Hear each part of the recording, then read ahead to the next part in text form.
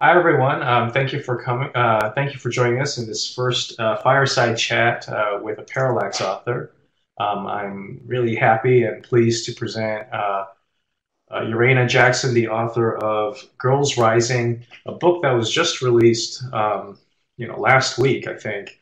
And so Urena is going to talk to us today about her work and also the book itself. And of course, this wouldn't be an interactive webinar if there wasn't any kind of interaction. And so you can type in your questions into this Q&A box you see in the top right-hand corner, or you can type in your questions or comments in the chat window just under the video screen. All right, so let's get started. Reno, can you tell us a little bit about your book? Sure. Um, Essentially, it's a guide for adults that are working with and mentoring and also parenting girls between the ages of 12 and 17. And it provides a series of processes or activities. There's approximately 40 that are kind of creative catalysts for young people exploring relevant developmental themes. So, for instance, they it presents things on socialization, the process and the power of it, and how socialization um, kind of affects our sense of identity and also how we interpret reality. It kind of covers over the confluence of emotions and our thoughts, as well as emotional integration and management. There's pieces on mindful communication, on empathy, on boundaries, on social action or social engagement. And then there's an entire piece on really exploring a personal spirituality, or rather looking at the world through a sacred lens. So I kind of like to think of it as an education of the soul. And when I say soul, I mean just the intrinsic nature of things. And so these processes really allow space for really deep and meaningful interaction and also discussion, but it also uses catalysts of journal writing and poetry and music and media and also like ritual and other art processes, um, really to create space for young people to express their ideas in. Um, and I think that also it allows young people not only to just express their ideas, but it creates tools and perspectives that help them kind of navigate through their changing worlds. So that's my elevator speech.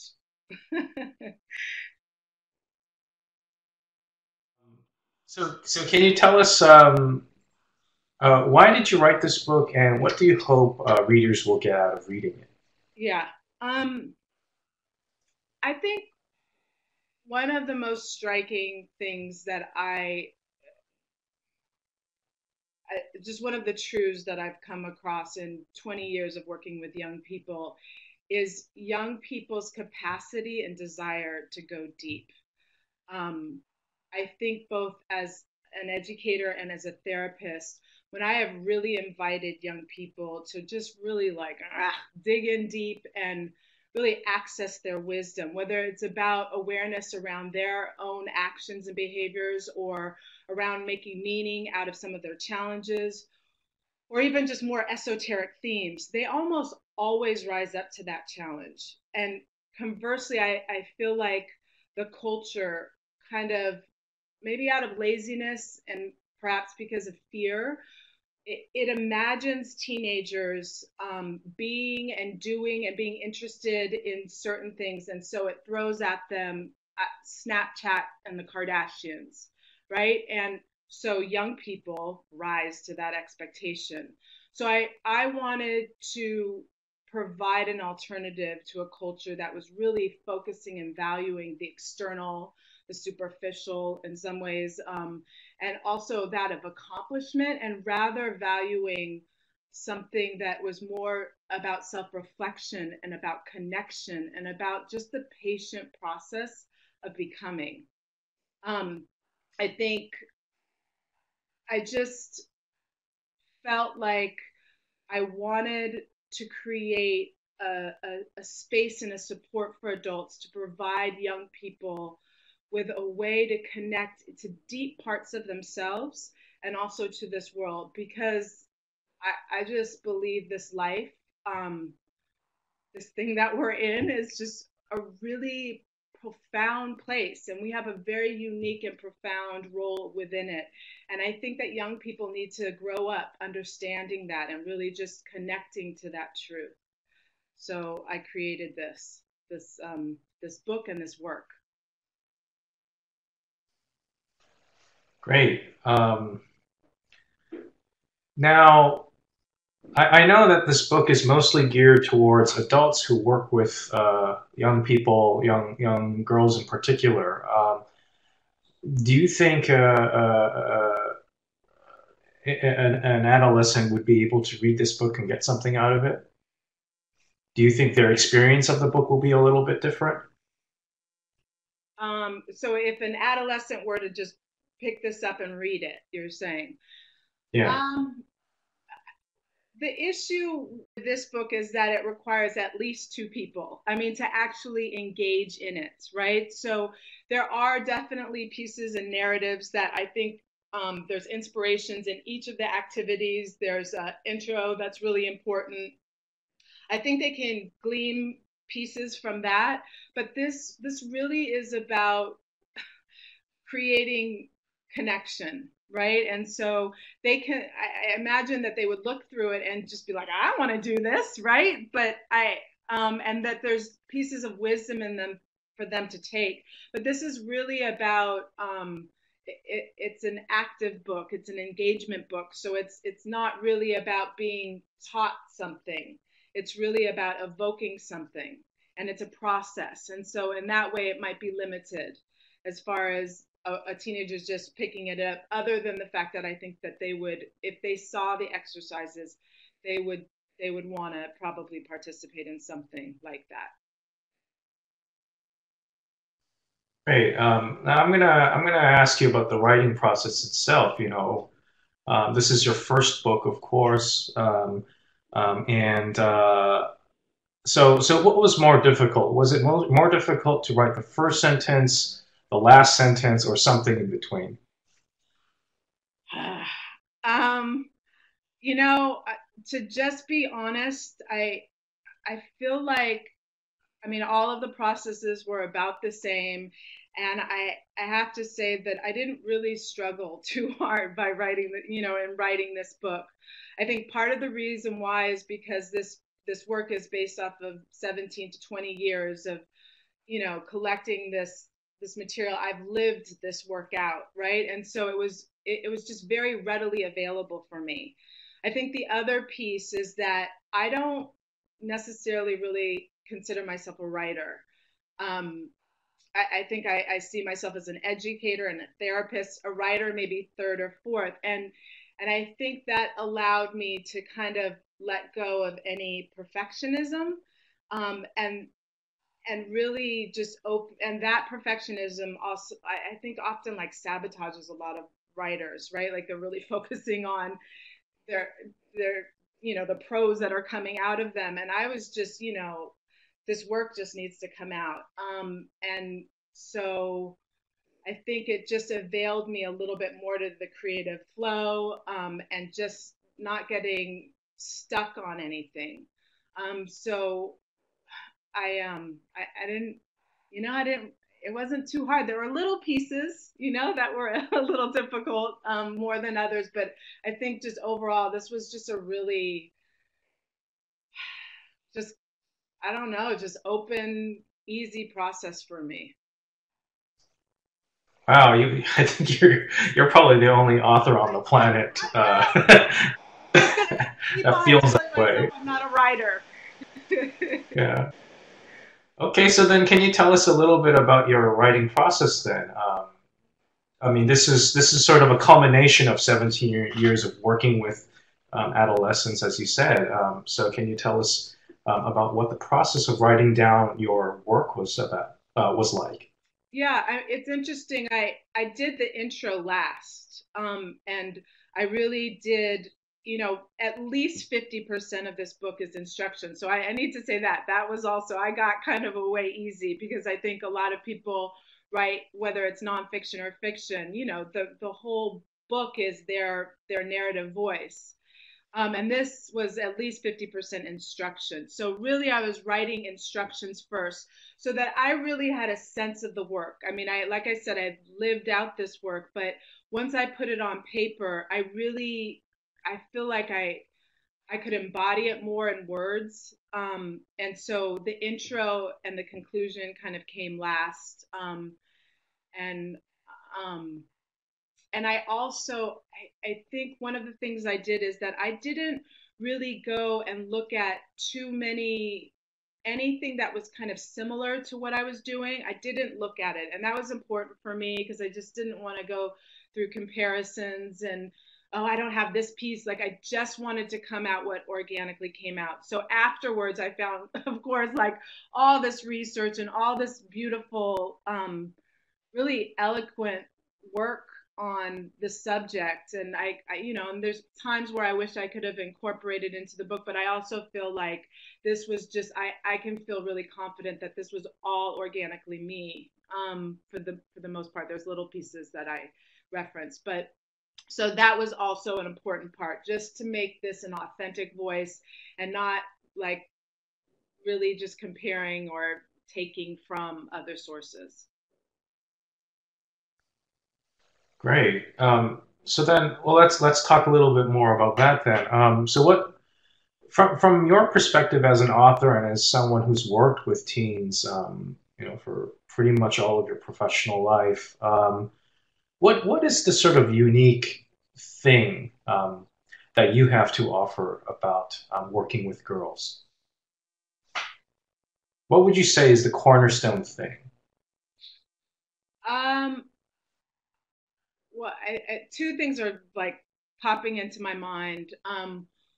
One of the things is that I feel like the depth of my work is pretty unique. And I'm not saying I'm the only one out there, but there is a way that I have had training grounds that were pretty rigorous. I mean, I started at a housing project in San Francisco. I worked at juvenile hall and like in the girls unit. I worked in the Oakland public schools. So I'm working with a population that's highly emotionally intelligent. And you can't throw them dog and pony shows, right? Like you really had to give them substance or they were just gonna, like laugh you off. Or, just not really listen. And so I think because of that training ground, what I'm providing has a depth that I think it's unique. And the other piece is that I feel like I'm offering a more spiritual lens. I think that there's a lot of social emotional education out there, and some of it's really, really good. But I've noticed that a lot of it kind of steers away from the issue or the theme of spirituality. And I think that it's time that we need to incorporate that in. And I understand that mindfulness is being, starting to have much more tread in social emotional learning. And I think we can go even beyond that as well. And so I think that this book and the work itself is unique in that way. Yeah, yeah. Thanks for bringing that up. This question of spirituality. I mean, I think these days, if you're at all familiar with what's going on in education, yeah, everyone's talking about social emotional learning, SEL, and they're talking about mindfulness in some circles, and getting students ready to learn, right? But what's interesting about your book is that, yeah, you do talk about spirituality and adolescence, right? And the spiritual lives of young girls. Can you tell us more about why you think it's important for us to start talking about this. Sure. So, um, I can lay out some statistics for you. That's just based on numerous studies, and I mean, really, out of the last 10 years, a lot of research has gone around adolescence and spirituality.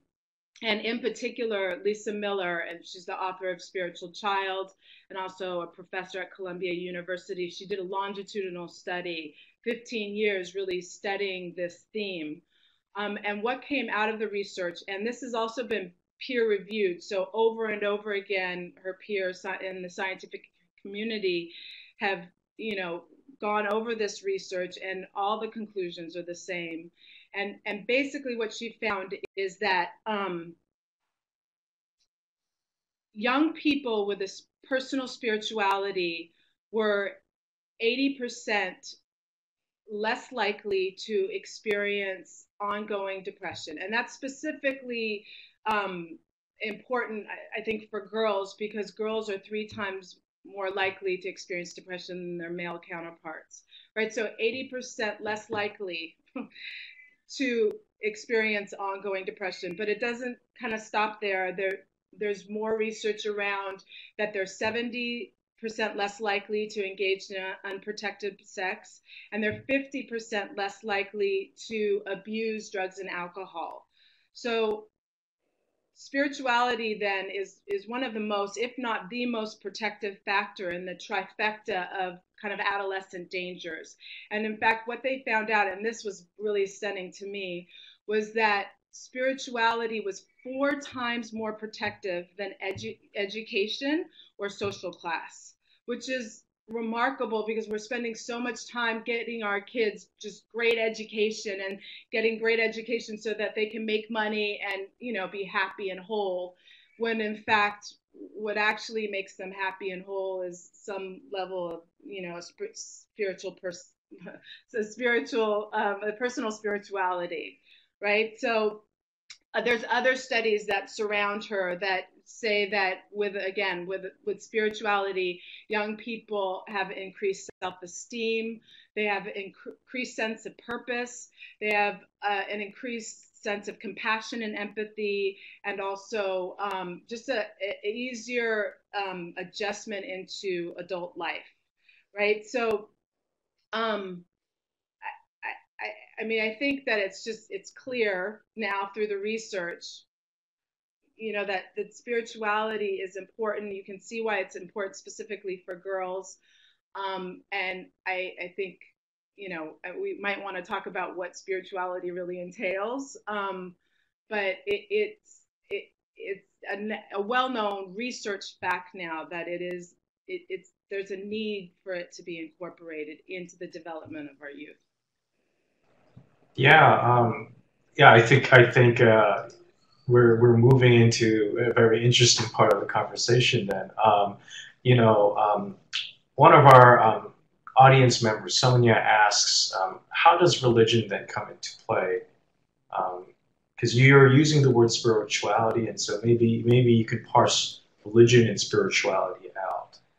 Whew, okay, so I'm not gonna pretend like I'm the expert. I hold the definition, right? With between spirituality and religion, but I I do think that spirituality, that there is a separation in the sense, or maybe not a separation, but a distinction. That spirituality doesn't have to follow a particular strict adherence to a religion or a creed. And also there is this deep sense of personal choice around it and a felt connection, right? And again, because we're defining something that is describing a relationship with something that's a little like, I don't know, supernal and infinite. It's hard really to define, but I think in my book, just for context sake, I think I say that spirituality is, what did I say? Is the awareness and the search for a connection with something greater than ourselves, to something transcendent. And for some people, that might be a principle of love or of community. I think maybe for someone else, it might be just the spirit inherent in nature. For other folks, it might just be some kind of cosmic intelligence. And then for other people, it is much more specific. It could be God, Allah, Olodumare. It could, I mean, all of the names. So you can see that spirituality and religion, there's a crossover, right? But that there is I think there's a little bit more of an openness around the term spirituality than say religion. Yeah, and you can even see that in the book itself. All of the 40 plus exercises and activities in your book, um, they don't refer at all to any particular notion of God or the divine or religious practice or ritual and things like that, right? It's as you just said, it's about finding meaning beyond the self, right? Right, absolutely.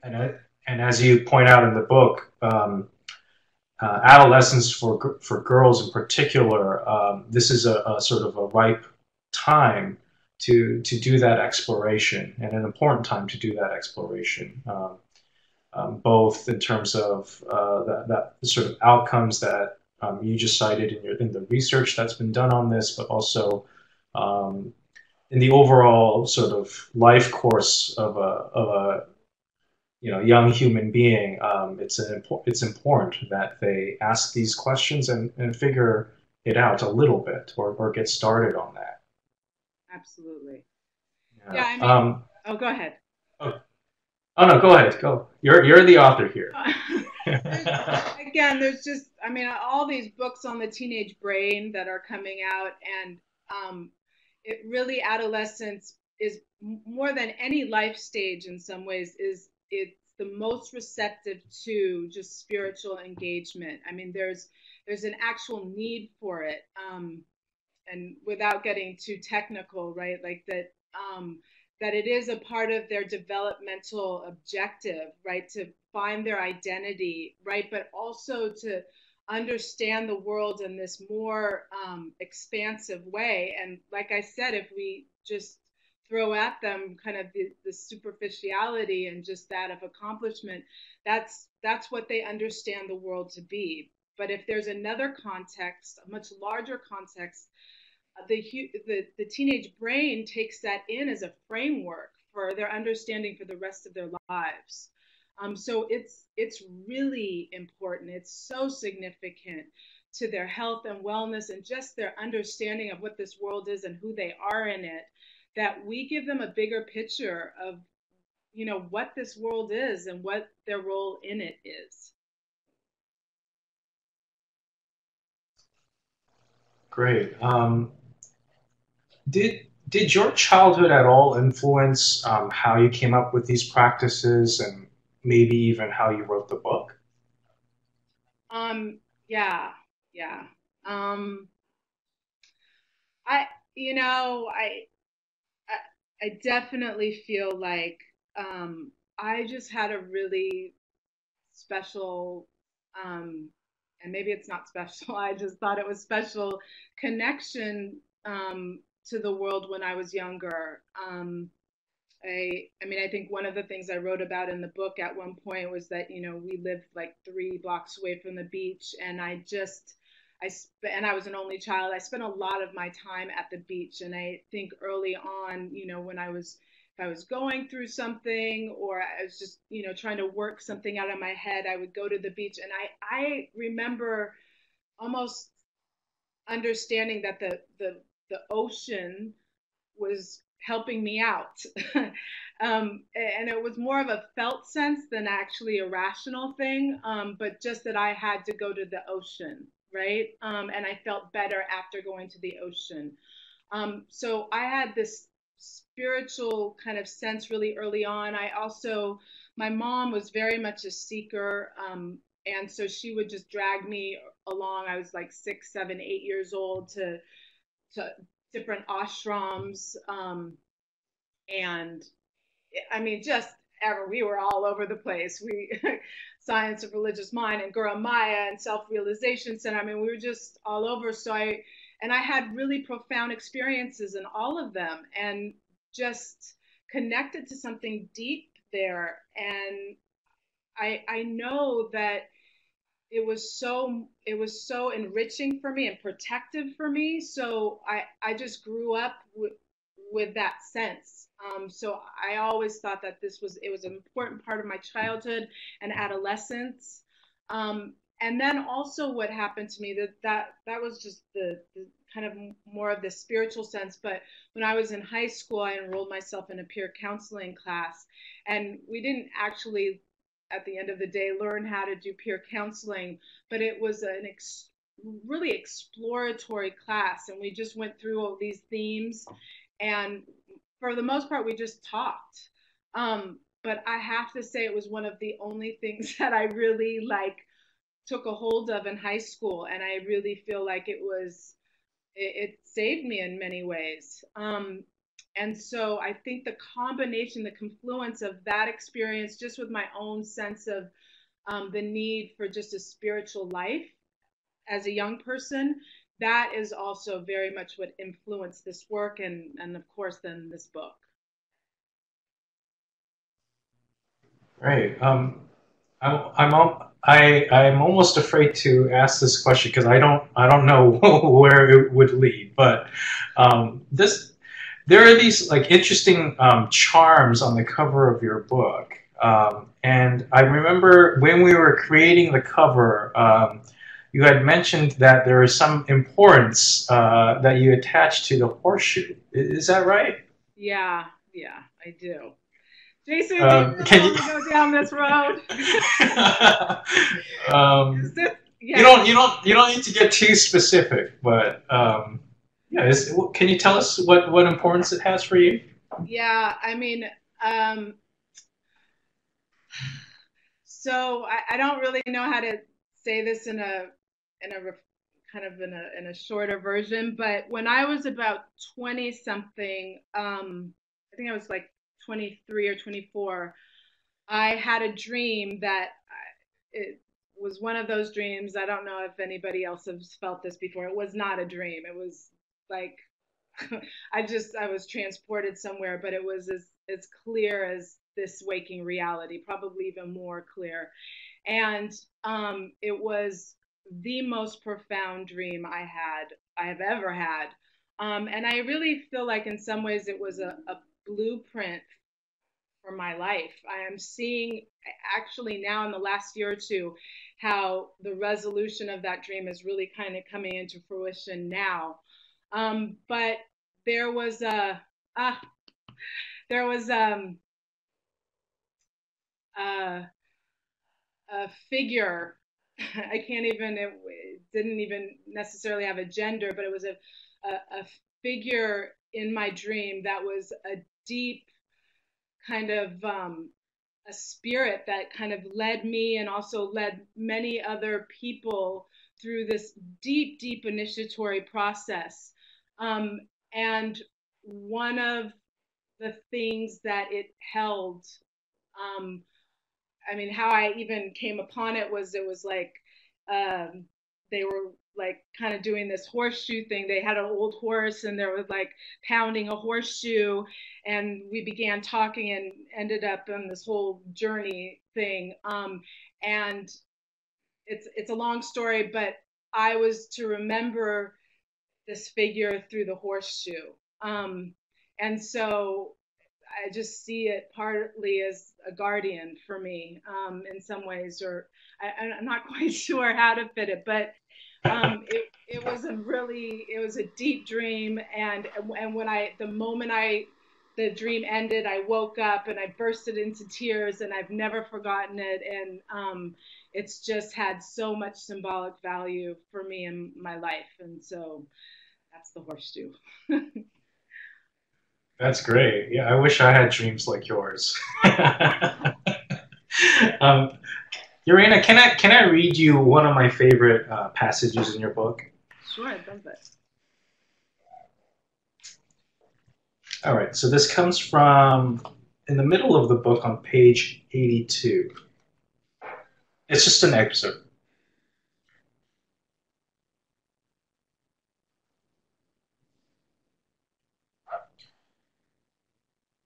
So these two young women, Angie and Tatiana, have an argument.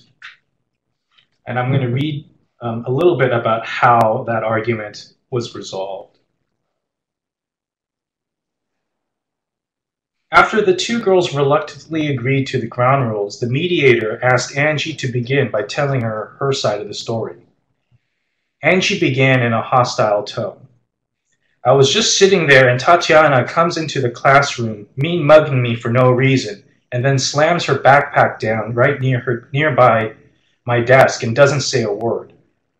I asked her what was up with her, and she turned around and said, "None of your blank business." I'm not going to let anyone talk to me like that. So I said something to her and we got up to fight. The mediator took a deep breath and employed active listening. So what I hear you saying is that you believe that Tatiana was mad at you by the look she gave you when she entered the class and slammed her books down. Yep, Angie responded assuredly. The mediator continued carefully, so you checked in with Tatiana to see what was wrong, but she still was shutting you down, and then you felt she disrespected you. You didn't do anything to hurt her. Oh, you didn't do anything to her that you knew of, so you felt like you didn't deserve that, and you needed to let her know she couldn't talk to her like that. Yep, Angie repeated. The mediator turned to Tatiana so she could tell her side of the story. Tatiana began in an equally defensive tone. I came into the room, sat down, and Angie was like, "What the blank is wrong with you?" I couldn't deal with anyone's crap today, and so I went off on her. The mediator reflected back. So from your point of view, you had just entered the room, not mad at Angie or meaning to snap at her. So you were surprised when she asked you, in the way she did, what was happening with you. Tatiana interrupted the mediator, irritated. Yeah, I just couldn't deal with anyone's BS today. The mediator, skillfully listening, picked up on something and asked Tatiana a question that changed everything. I heard you say something about today. I couldn't deal with anyone's crap today. What is it about this day that is so different, that makes it hard to deal with anyone or anything? There was a long, drawn-out silence, and in the midst of it, Tatiana sat in her chair, almost shaking, struggling to keep her stone wall erected.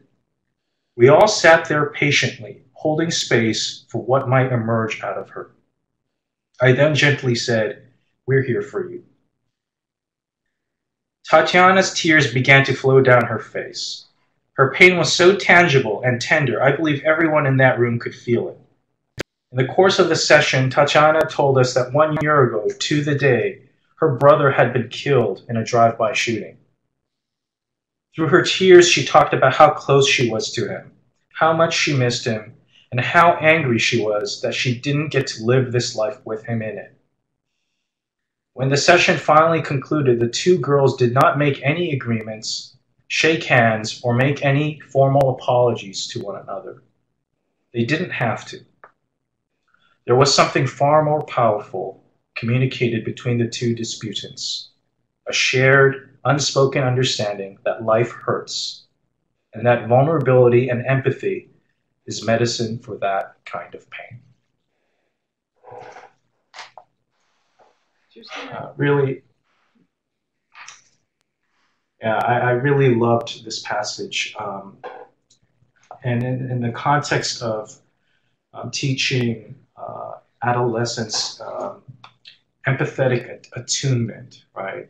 And also having the courage to be vulnerable, and to give them tools to deal with the pain, the ugly side of life, right? It's just such a great passage in the book, and I really was touched by it a lot. Thank you. Yeah. Now, I shared already my favorite part of the book. So, can you tell us maybe what's your favorite exercise from the book? Because there are more than 40 of them. Yeah. I was hoping you weren't going to ask this question. Partially because I, I, I don't know if I have a favorite exercise. I think, and that's part of why I love this book. I think, sometimes you might read something and, different curriculums and find just three or four really great gems. And I feel like this book is filled with gems, and there might be three that are like, oh, that's nice, right? But like a lot of them are just create just such depth and connectivity that I really, really can't think of one specifically that is always just this all-time favorite. But I will say that there are certain exercises, of course, that like drop the young people in on this really deep level. And I have to say that I really just feel like the last chapter, um, the sacred living space, or the sacred living chapter, and all of the activities that are involved in that, I think that there's something so unique about them and so special, and bring forward such, I mean, just beautiful, beautiful things in young people, um, that I would say that my favorite chapter is the sacred living. Great. Um, so we have another question from the audience, from Sonia again. Thank you, Sonia. Hey, Um, Sonia. how can how can parents support the child's decision to be quote unquote be spiritual? Hmm. Um,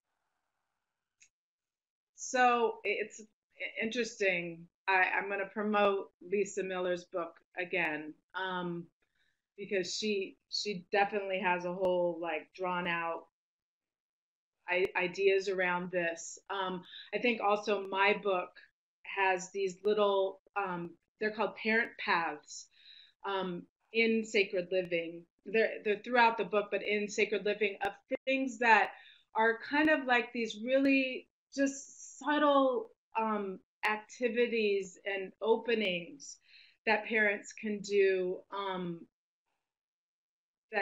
that begins the discussion, right? So this is really important. This part of the research and the protective factor that spirituality has, it really has to come from young people, that they have to have a personal relationship, and they find that the research starts to dwindle when children take on their parents' ideas, and spirituality, that it's not as protective, it's not as powerful, and so it's around finding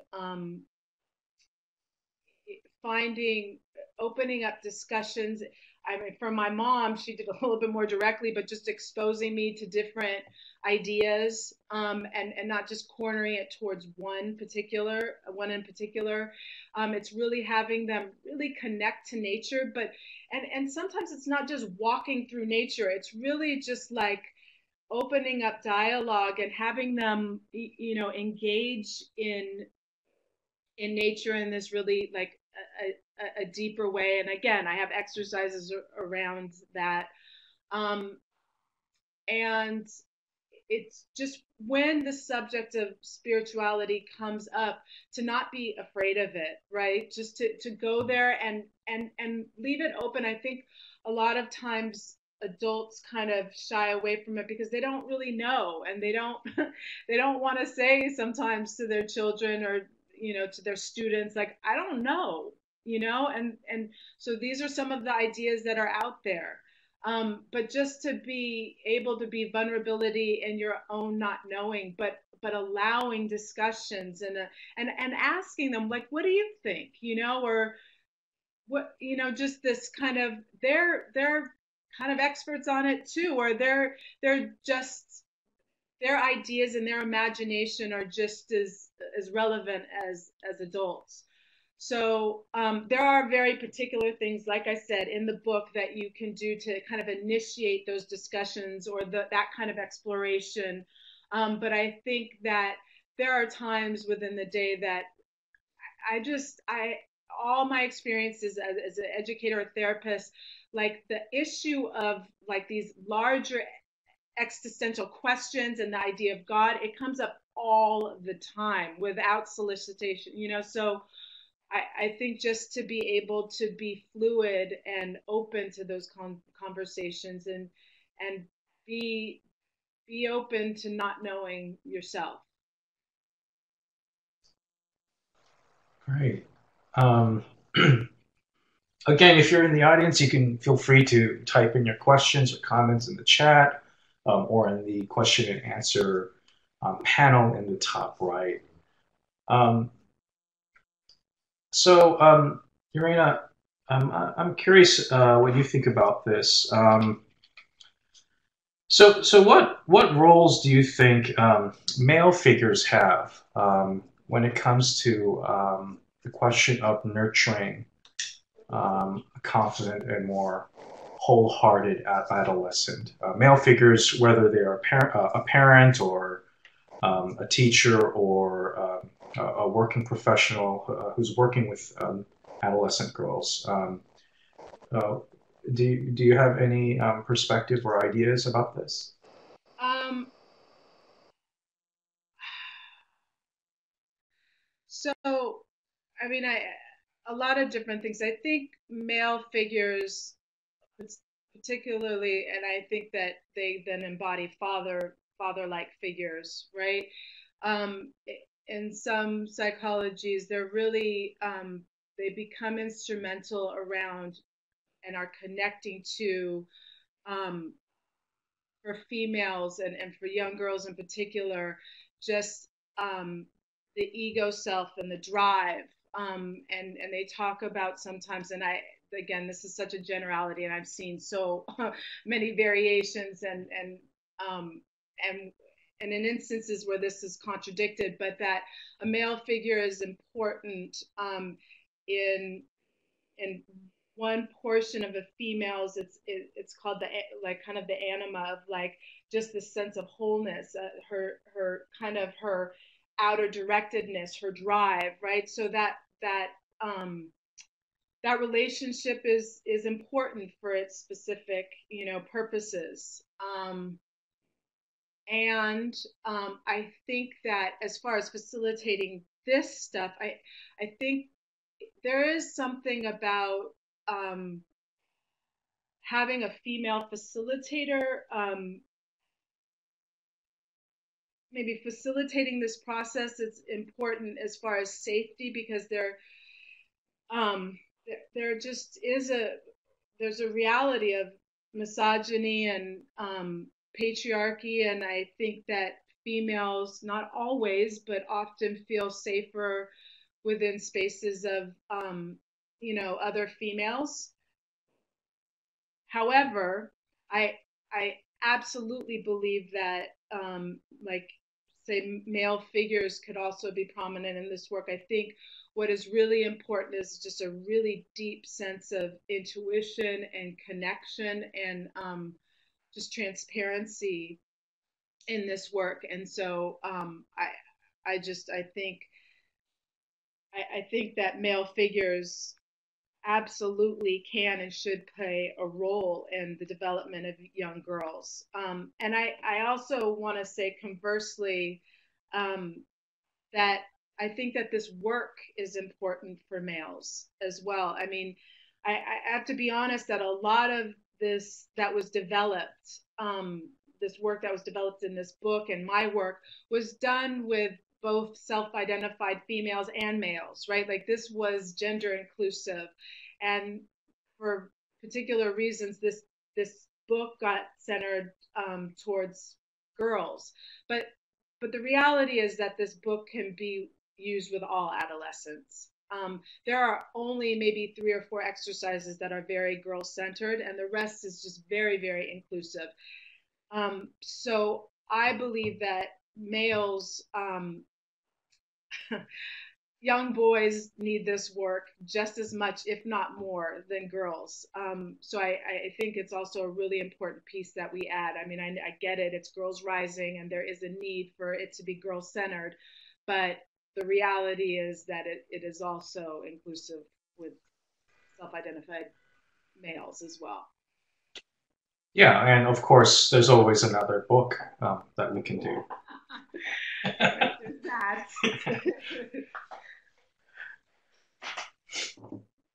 I actually, I've already gotten more actually requests to do younger versions. So like with doing it either with children with elementary school children, this kind of social emotional, but the spiritual component with children, right? So I'm thinking about that right now, formulating it. That's really interesting. Do you think it'll be easier or harder or just about the same I think it will working with be younger children? a little harder. So part of my work for the last maybe 4 years is that I entered in the elementary school systems in Oakland, and I was doing mental health therapist in the schools, and I started developing social emotional curriculum um, for the classroom as well, and developed some really, I think, some solid curriculum. But there is this issue when you're incorporating spirituality. I think with elementary school students, because they don't really have um, that abstract thinking that adolescents have access to, right? There's a limitation to where you go, right? So it's a lot around mindfulness, and just exploring just on a very, very basic level. So I don't think that it might go as deep as the adolescents would. But I think that there are absolutely ways and vehicles for beginning to introduce this idea of spirituality with young people.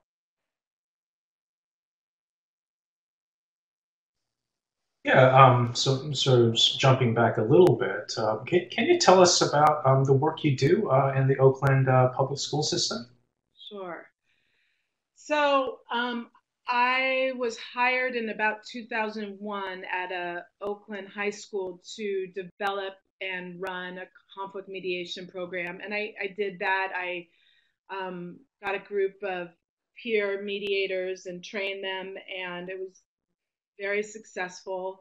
But what I was seeing kind of right away was two things. One was that this was an intervention and in some ways a recovery model, but there was nothing being done on a preventative basis, to really just deal with conflict. And the larger piece was that this school was, like many schools, just filled with trauma. And of course, conflict was kind of the vehicle of that trauma. And just feeling like we just had to do more work, socially, emotionally, within the classroom. And so what happened was that there was an existing program. It was called Triumph, trying to uplift my folks. And uh, the founder of that, Derek Smith, he was really doing a lot of work around radical social theory and having breaking down the components of oppression and masculinity and homophobia, all of these different things, so that high school could understand, and they could also understand the context that they were in. And so he was doing incredible work around that, but he wanted a social emotional piece, the conflict mediation piece. So we kind of joined forces, and I integrated into Triumph, and so we started co-running it basically. And it was at first an after-school program, and then it got so popular that they changed it into an elective class. And so we had hundreds of students coming in through us, and so they were learning radical social theory, and then I would add in this piece of social kind of emotional education. And it was I like nothing. It was most amazing experience both for us and also for the youth that came through it. I mean, I still have young people who are adults now that come to me to this day that are, I mean, they just say how much it changed their life, how much they still incorporate some of the ideas and um, tools that we gave them. And also within that, the last about 2 or 3 years, we had really created a lot of trust in the community with the parents and the students and also the school community. And I started getting a little bit more, I guess, a little bit more radical. And what was happening is that the young people over and over, and this happens everywhere I go, is that they start asking all these larger existential questions, and so we start talking about them, but then I'm like, oh, this is off point, right? And like I kind of veer them into the theme that we're talking about, and I just was like, why am I doing that? I understand how important and crucial this was to my development, and so I think the last couple years I really started introducing way more spiritual concepts, meditation and mindfulness, but also, I mean, we, like, for example, I brought in a panel of spiritual elders, and for 2 hours there was like 150 kids, the or students. The students were just asking these elders from different traditions all these questions, and there was this dialogue going back and forth, and the elders left like, who are these kids? It was just such a rich dialogue. And then I think for like Dios de los Muertos, we held this event where, like, at the front of the school, we created this incredibly, just this beautiful altar with flowers and candles and offerings, and these Azteca dancers came and blessed the grounds, and then a Yoruba priest came in and blessed the grounds. This is a public high school, right? And hundreds of people there, but there was just, because it was so inclusive and there was so much trust there, that this was allowed to kind of take place. And the students also just came up and gave offerings to their ancestors, and also there had been a lot of students who had died through homicide that year, and just really giving them a space to just, you know to acknowledge that, and in some ways just to like let be held by the community around that. It was such a moving event. So I really understood then the power of incorporating these more spiritual kind of ideas, and yeah, just these experiences. And so that kind of led again into the elementary school work, and now this book. Yeah, wonderful. Now, one of the things that I found really interesting about the book is that although it's geared towards helping adults who are around or work with adolescent girls to to nurture them and to help these girls find meaning in their lives and to become confident and to develop resilience and all those good things, right? But I have a feeling also that the practices in the book, can really benefit the adults. Um, and so, have you experienced that yourself, or have seen it in the facilitators that you've trained? Yeah, absolutely. And I I I think that one of the things I encourage is for the adult facilitators to do these processes either with the students or before the students. And partly because, you know, you I think that it's it's right that adults do the work, do that deep internal work and even spiritual work before or while they're presenting it to young people. And I think maybe there's some part of me that knows that if adults go through this process, if they hadn't gone through it before, um, to really engage themselves in these really deep ways and challenging in some ways, that it would also affect the facilitators as well, right? So that it just becomes this um, two-way kind of dynamic.